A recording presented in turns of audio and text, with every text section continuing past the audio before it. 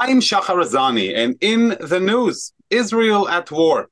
Following Nazi Hamas slaughter of October 7th, 2023, which left around thousands of innocent people butchered, massacred, and maimed, Israel continues to attack Hamas in Gaza and is getting ready for a ground invasion to eradicate Hamas and its leadership.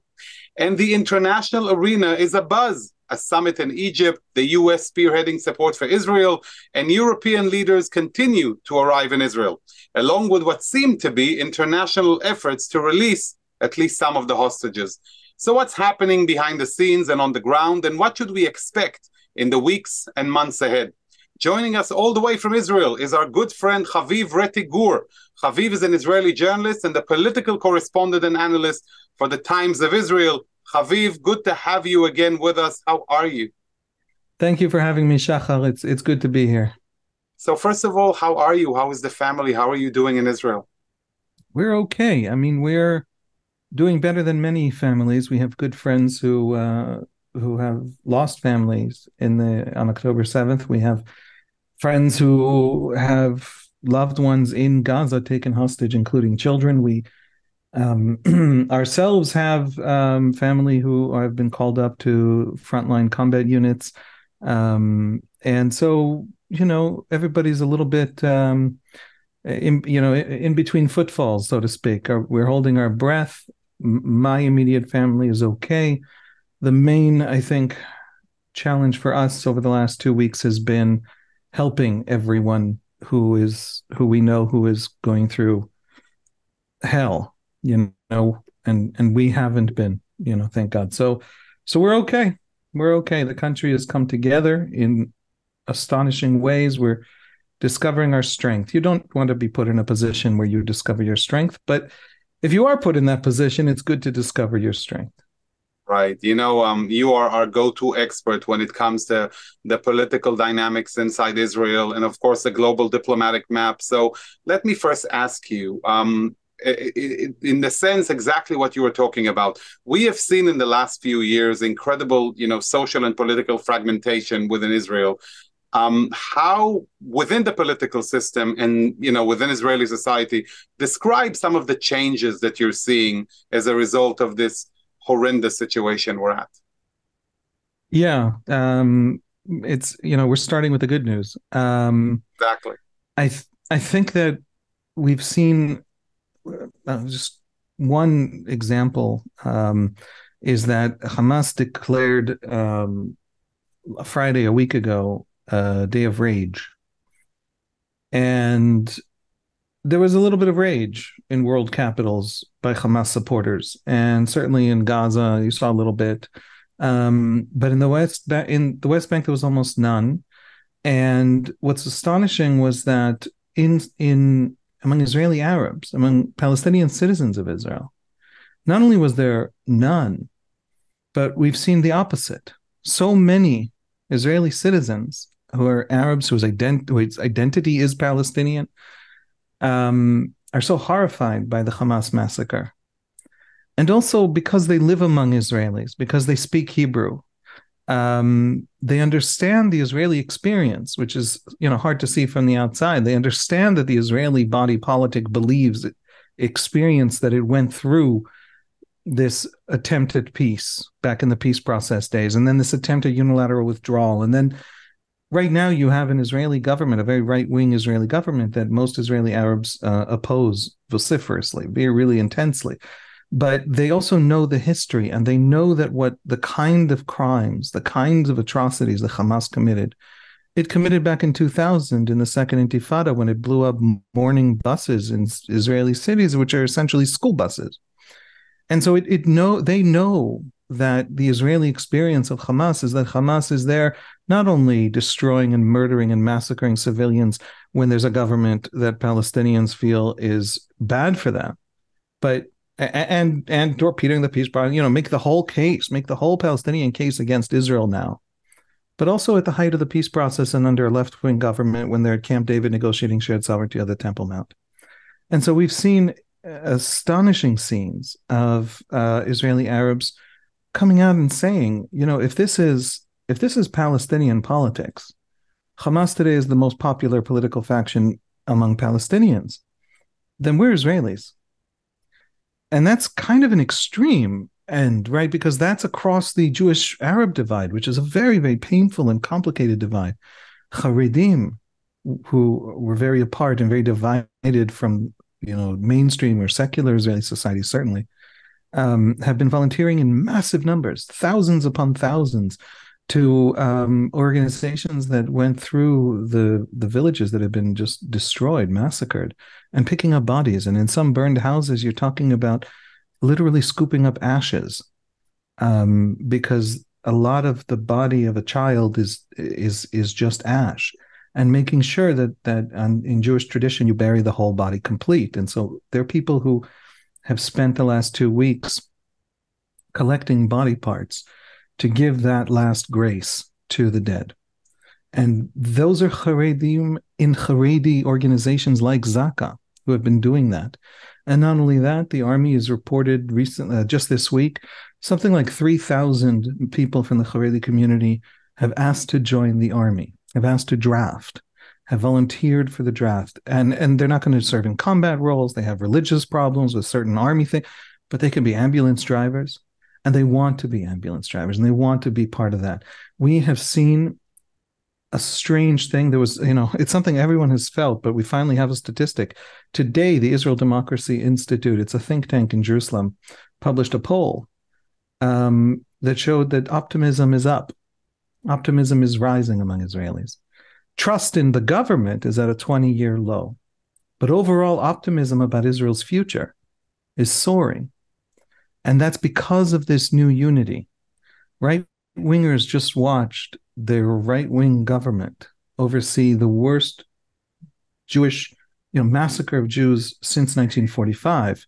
Left-wingers have basically supported the concept of containing Hamas, negotiating with Hamas, buying quiet from Hamas. And they now understand that concept, that quiet was being bought on credit, so to speak. In the end, when the bill came due, it was too painful to bear. Everybody in Israel today, just about everybody, feels that they got this wrong. The left wingers, the parts of the judicial reform protest movement, like Comrades in Arms, Achim Leneshek, who called for Israelis not to serve. Within 3 hours of the start of the massacre, and long before the Israeli government or Benjamin Netanyahu spoke to the people, they put out a statement saying everybody goes to serve. And they have been one of the great organizers of a civil society response that has found homes for people who had to flee their homes or their homes were burned down, that has helped people who want to volunteer for the reserves to volunteer. And so the left turns out to be more patriotic than the right ever admitted. The right turns out to have been wrong about some of its most basic sort of security ideas and concepts. Everybody is a lot more humble, and there's a new unity that I think we all feel. And by the way, it's not just at the grand political level.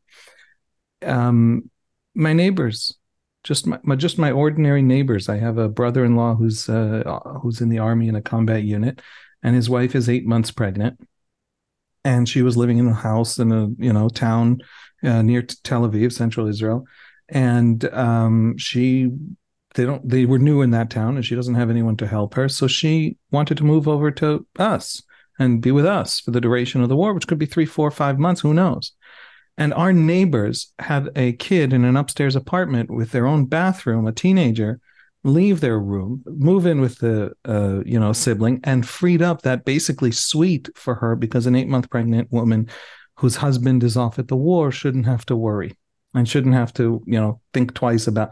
And so she lives now with us, and our neighbors have been there every step of the way, and we've been there for them. And it's the experience of every single Israeli. This society has come together in a way none of us remember. It's incredible to listen to you share this, Haviv. I want to ask, you mentioned Hamas's popularity among Palestinians. From your perspective, bearing in mind the horrible atrocities of this terrible massacre and slaughter conducted in such a cruel, I wouldn't even say inhumane, because it's so much worse than that. How is that perceived by Palestinians from your perspective? Is Hamas more popular today, or have their deeds put them to some sort of shame in any way? It's complicated. My sense is that it's complicated because we're getting signals in all directions. There was initially enormous celebration. And again, just because the celebration is loud and public and obvious doesn't mean it's widespread. But we have polls. We have polls by Palestinian pollsters that tell us that support for terror attacks against civilians is a majority opinion among Palestinians in the West Bank and Gaza. And now that the reality of Hamas's actions, the way they behaved, has come out, there's also a tremendous blowback in Palestinian society, not against Hamas itself, not against the idea of terrorism, but against the radical cruelty of it, against the murdering of children in front of their parents, videotaping it and sending it, to the family on Facebook from the kids' phone, things like that.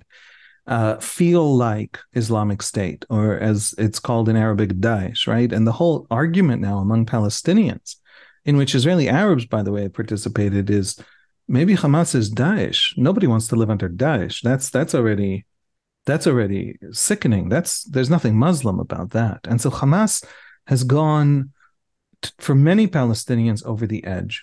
And the second piece to that is it has brought on Gaza an Israeli response that is immense and is causing tremendous suffering for Palestinians. But I think that what Gazans understand and what Palestinians everywhere understand is that Gaza's suffering isn't just this war. There is a war to hunt down Hamas in Gaza. It is, when the Americans and the Iraqis and the Kurdish forces surrounded Mosul in 2016, they besieged Mosul. The Islamic State fighters in the city, it's a city of 1 million people, Islamic State fighters in the city wouldn't let civilians leave. And so the Americans provided the air assault, and on the ground were the Iraqi forces and the Kurdish forces. And that city, probably 11,000 civilians were killed. They went literally street by street, building by building, and they decimated and destroyed and expelled Islamic State. Israel is thinking in those terms. Incidentally, when the Americans and the Iraqis and the Iraqi Kurds do it, of course, it's legal under international law. Now it's, of course, not legal under international law for some reason. But Israel's thinking in those terms. And Palestinians know that and are going to feel it, and they are already feeling it. And that is now being attached to Hamas. And people want to ask Hamas really terrible questions, but Hamas is, of course, a dictatorship. So they don't. But it gets even worse.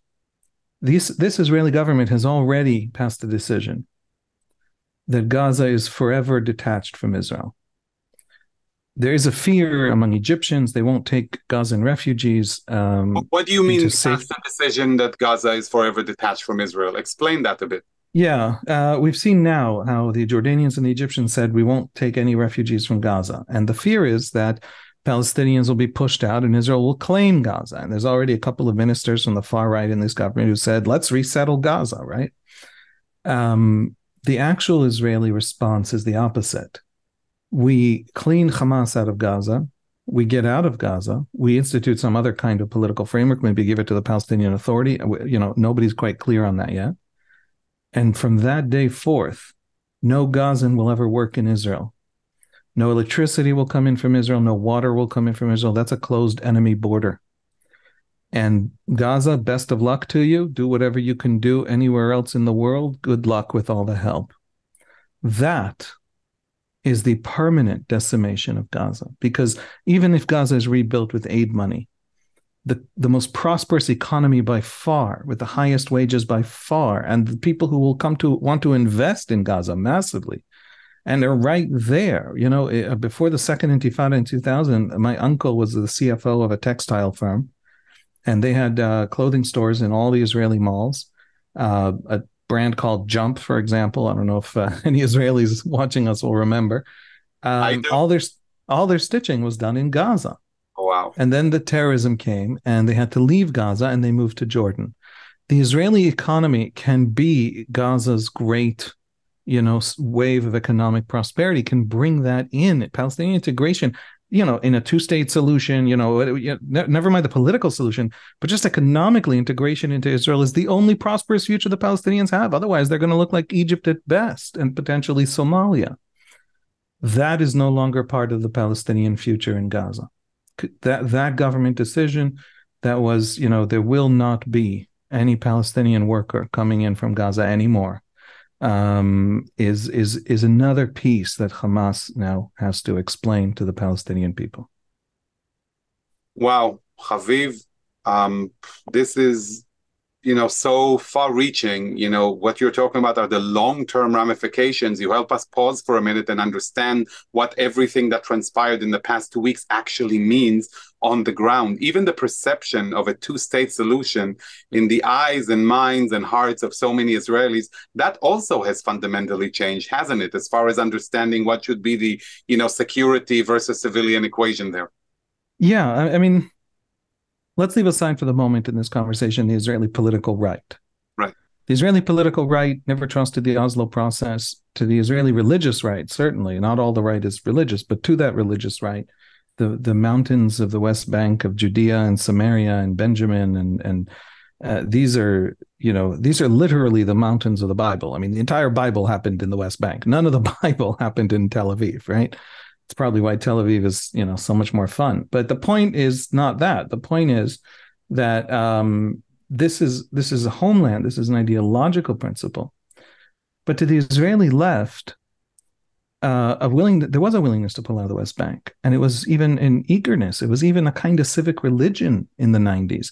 We needed to pull out because we needed to separate, because otherwise we're going to rule over millions of people. We don't want to become Israeli, and they don't want to become Israeli. The only thing we all agree on is that they should not be Israeli. So we need to pull out of the West Bank.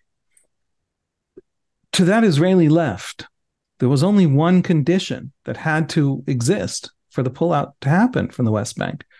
The West Bank is 16 times the size of Gaza. The West Bank is the mountainous ridge overlooking all our major population centers. You, with a weapon you can carry on your shoulder, like an 81 millimeter mortar, for example, you can fire from anywhere in the West Bank and hit all of Israel's cities, shut down all of Israel's major, certainly the entire Tel Aviv area, shut down our major international airport. The West Bank is too dangerous to allow it to go the way that South Lebanon went when we pulled down in 2000, or the way that Gaza went when we pulled down in 2005. And so to the Israeli left that wants separation, that wants a Palestinian state, that wants to pull out of the West Bank, the idea that Hamas has essentially demolished it. Every square inch that Israel withdraws from, Hamas fills that gap. Hamas fills that vacuum. And Hamas, this operation, but at a scale of the West Bank, would have killed 15,000 Israelis. We'd be counting thousands of dead children, kidnapped hundreds of children. I mean, what are we? That's what Hezbollah, by the way, has prepared. It boasts of having, it has published footage of it training to take over Israeli towns in exactly the way that Hamas did on October 7th. And so, I don't know not how the Israeli right pulls out of the West Bank. That's a political, basically civil war internal to Israel that, how does the Israeli left pull out of the West Bank?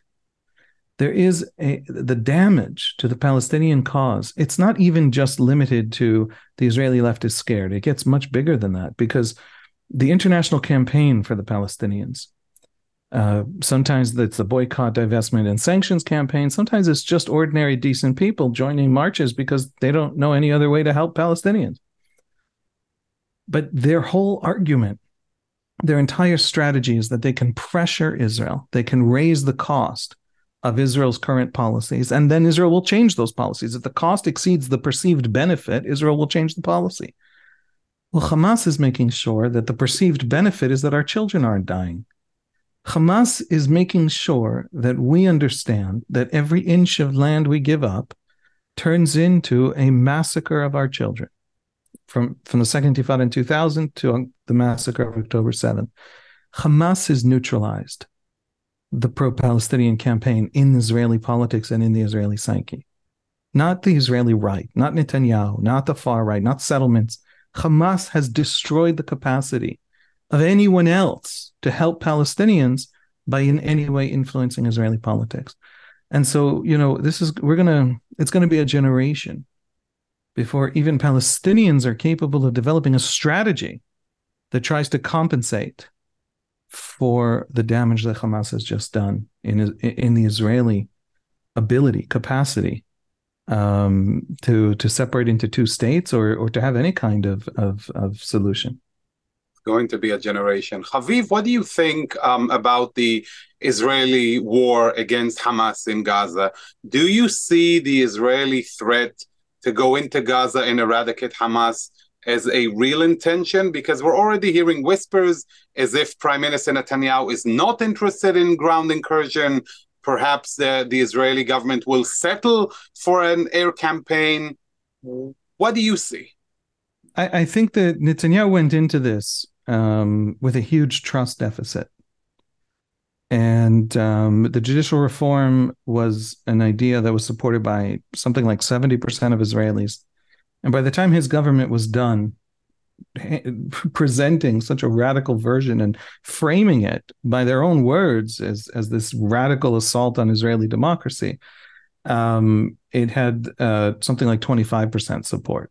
And so this was an immense shedding of political capital. And we saw Netanyahu, who got about 50% of the vote, 49.9% of the vote, something like that on election day, but was polling at 54%, something like that, for after the judicial reform was presented and for those 8 months.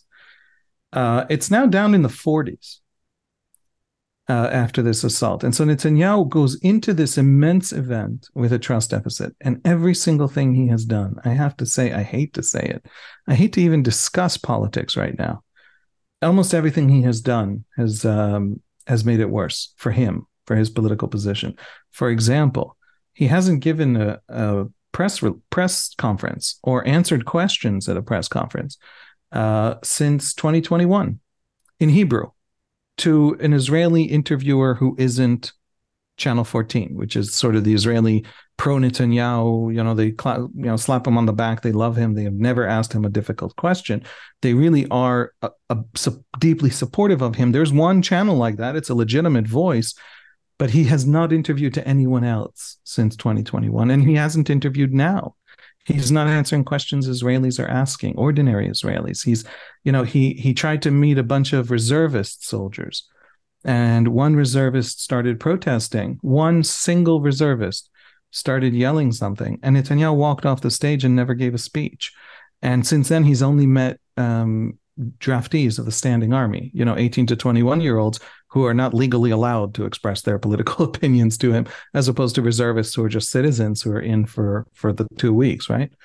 So Netanyahu has essentially been in hiding, and every rumor we've heard, every leak from every Likud minister shows him still campaigning. He doesn't understand. He appears to not understand the scale of the problem. In the first 5 days after the massacre, a lot of people started demanding a unity emergency government. Right. And Netanyahu's wife, Sarah, who is his most trusted political advisor, sent SMSs to Likud ministers telling them, we can't let Benny Gantz into the government because then he'll be able to topple us if he leaves. And those ministers were so horrified, those Likud ministers were so horrified that they leaked it to us journalists. And then on day 4 after this massacre, Likud was forced to put out a statement from the official political party spokespeople that the prime minister's wife says that it is now time for a unity government, which was even more damaging because Israelis are asking, why is the wife of the prime minister? He's not going to. He's waiting for her permission. What is even happening? More importantly, where's the question? Of course, we need an emergency government.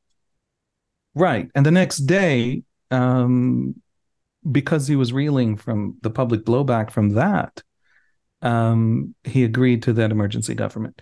So Netanyahu, everything that Israelis are watching now in the Gaza theater, so to speak, the soldiers, we had a call-up of something like 360,000 soldiers. That's the biggest call-up in the history of the IDF. And they've been standing there for 2 weeks. If the prime minister had basic trust from a majority of the public, then that's fine. The Air Force is doing what it needs to do. We know there's an army of 30, 40,000 Hamas fighters buried underground. We know that they're buried for the long haul. Gaza's hospitals are running out of fuel. They're running out of electricity. There is massive months worth of fuel and generators in those bunkers and tunnels that Hamas has under the civilian population. And so the army needs 2 weeks, 3 weeks, maybe it needs 3 months to prepare properly to go to that war. You know what? Go for it. That's fine, because there's a basic public trust. I think Netanyahu has done everything possible. And I'm not talking about people who don't like him. He's done everything possible for his own people. If you go to Hebrew language Twitter right now, you're talking about Netanyahu's loudest, most passionate supporters looking at all these leaks, looking at this massacre, looking at this army not moving, and just not trusting anymore. And so because it's through that lens, it's very hard to tell. My sense is that the army has used this time incredibly well. We know for a fact that the army has done massive amount of training. It had to throw out a lot of the plans it had, right? Most of the army's plans for Gaza were essentially small operations, and then we all go back to the same basic quiet because Hamas is contained, etc. You remember. But we discovered Hamas is not deterred and not contained, and therefore we now need completely new plans. And it's not clear the army even had those plans. And so they're drawing those plans up. They're preparing the forces to do the things that will need to be done. This takes time. I don't think that Netanyahu is scared. I don't think Netanyahu is stuck. I don't think he's the obstacle. And I say that because everyone else around him seems to me, and when I do get a chance to ask someone, then this is always their response, very satisfied with how things are progressing, even people who are not on Netanyahu's party or appointed by him. But the public doesn't share that view. And Netanyahu is starting to lose ground in the public and lose trust. And so, I guess my answer is really complicated and long, and I apologize for that. But there is this Israeli worry that we're standing on the gates of Gaza and we're going to miss the opportunity to do what has to be done with Hamas. This public is giving this government infinite credit to do what needs to be done. Right. And that's the demand coming out of so many, that this dealt with once and for all, right? Demand that we've been accustomed to hearing from the people in the South during the rounds that we experienced in the past. But now, especially in light of this massacre, it's unequivocal, right? The desire to not see Hamas as a vital Netanyahu's order. Right. And Netanyahu's return to power in 2009, 14 years ago. His campaign was Netanyahu is going to destroy Hamas in Gaza. And 14 years later, we know that was his policy was the opposite of his campaigns. And it ended in horrific massacre. So Netanyahu, I think there will be a ground invasion. I don't know when. I don't know if it'll delay long enough for the northern border, for the Hezbollah front, to essentially turn into a war, and then maybe Gaza will be delayed because of that. I don't know those details, but it's a very fluid situation. But I can't imagine the Israelis, this government or any government, if this government doesn't deliver a crushing blow to Hamas, then this government will be replaced, and there'll be a government that will, because the Israeli public won't stand for anything less. Haviv, I have to tell you that I myself would listen to you for many, many more hours. I want to really thank you. I'm sorry our time is so short. I'm looking forward to having you again soon, but I think all of us are so much all the wiser listening to your insights. Thank you for sharing them with us and for your hard work for Israel at this time. Your thoughtful analysis is absolutely incredible. I look forward to speaking to you again. Most importantly, stay safe, you and your family. We're sending you many hugs and best wishes. Just know that all of us here are with you and with the people of Israel during these dire times.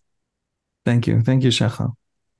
And to all of your viewers, I'm sure you enjoyed it just as much as I did, listening and being so much more, understanding and insightful about what's happening in Israel. And if you're not following Haviv already on Twitter and reading him on the Times of Israel and beyond, please do. I assure you, you will all benefit from his immense knowledge and wisdom.